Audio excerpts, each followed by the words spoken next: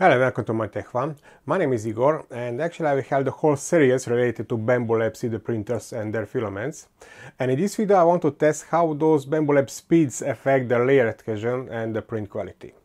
In this video I will use the PLA Basics filament from BambuLab, but actually in the near future I want to test all 8 BambuLab PLA filaments to compare, the layer adhesion, maybe some other properties. Actually I want to test all BambuLab filaments which are printable at least on this P1P, because this is the only printer from them which I own currently.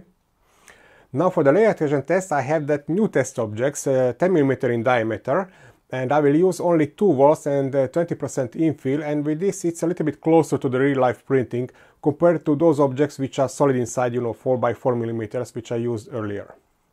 For the quality I will just print 30x30mm calibration cube, which is some kind of D6 dice, and here I want to see, the ghosting or something like that, print quality of the surface and similar. I started the printing from Bambu Studio, and I will select the silent mode for this first group. And also I measured the noise from exactly the same position in all 4 cases, and the sound meter is approximately half meters from the printer. And I will measure the real printing time, starting from printing of the purge line. This is the silent mode, and I will always include the layer printing of these 3 test objects. You can see it right now.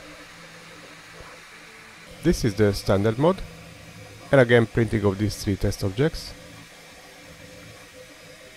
Sport mode, ludicrous mode.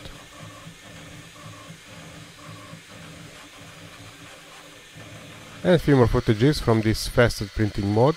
Look at that shaking.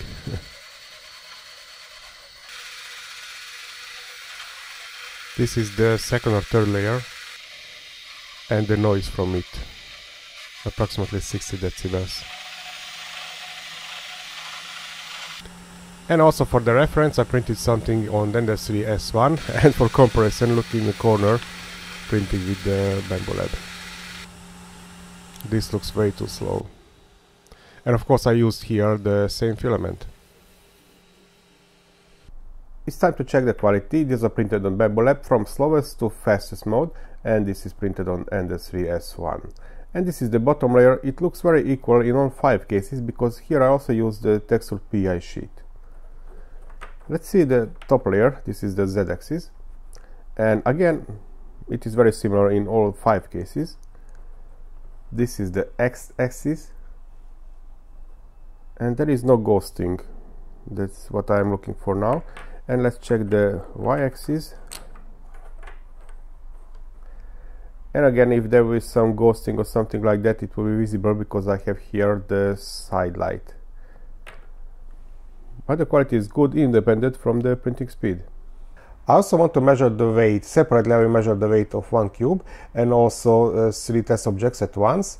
And if there is any sign of underextrusion on those higher speeds, I should see any difference in the weight. But also of course I will measure the objects printed on ND3.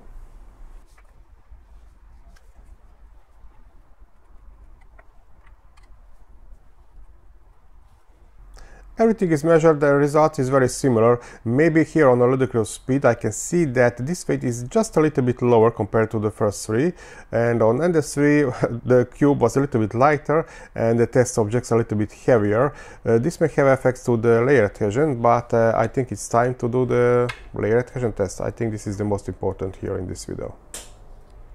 And it's time to test these holders. They are CNC machined by JLC PCB. I presented them a few weeks ago. These objects are printed in silent mode, standard mode,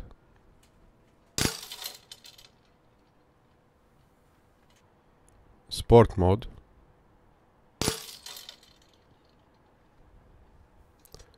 and ludicrous mode. And on NF3 last footage was not recorded because my SD card got full, but I remember the result. These test objects printed on BambuLab broke very equally, but not on the smallest cross-section area. I believe that they are printed so fast that it still slowed down a little bit on that diameter. Until printed on ND3, they broke on that smaller cross-section area, because I can see in the Cura that there was no slowing down in this case. I couldn't find this kind of view in the Bambu Studio. For example, if I would print only these 3 objects, in that case it would slow down in the middle on Ender 3. Now let's analyze the data in this Excel table, and I will start with the print times. And I couldn't notice actually too big difference between these print times compared to the percentage of the speed, but I believe that these are too small objects and the real limitation is actually the acceleration. But anyway, you can see on Ender 3 it required maybe 3 or 4 times longer time. The noise. Definitely I could notice some increase in the noise when I increased the speed, but for the feeling, in all 4 cases it was equally noisy. One thing I noticed actually on these higher speeds, significantly more vibration I had with these printings. On Ender 3S1 it is not the quietest printer, but definitely much quieter compared to BambuLab printing. The mass of the objects, and this is a total mass, and I believe that this is important because I noticed that on ludicrous speed the printed objects has a little bit smaller mass compared to the first 3 modes. This is not big difference, pay attention that this is not from the 0, but definitely the difference was measurable, so this means we are reaching that some extrusion limit on this higher speed, so definitely I will not recommend using this speed for this reason. And the most important, I think, in this test is the layer adhesion, and I could really measure very nice degradation of the layer adhesion when I increase the speed. But even this is very good, so look at this on Ender 3S1s, I can have very similar layer adhesion, so this is not the reason. If you want to increase the speed, you can do it, you will have great layer adhesion. Don't forget, this is PLA basic, so only with this filament. I'm not sure about the other filaments. In the meantime, I got the COVID, but I want to finish this video, then I will have some break in the publishing. About the quality, independent from printing speeds. And the BambuLab did a great job, not only with the printer, but also with the profiles in the slicer. The layer adhesion, it was great in all 4 cases, but definitely I can measure some lower layer adhesion if we are printing on those higher speeds, but even in that ludicrous mode, that layer adhesion was actually great.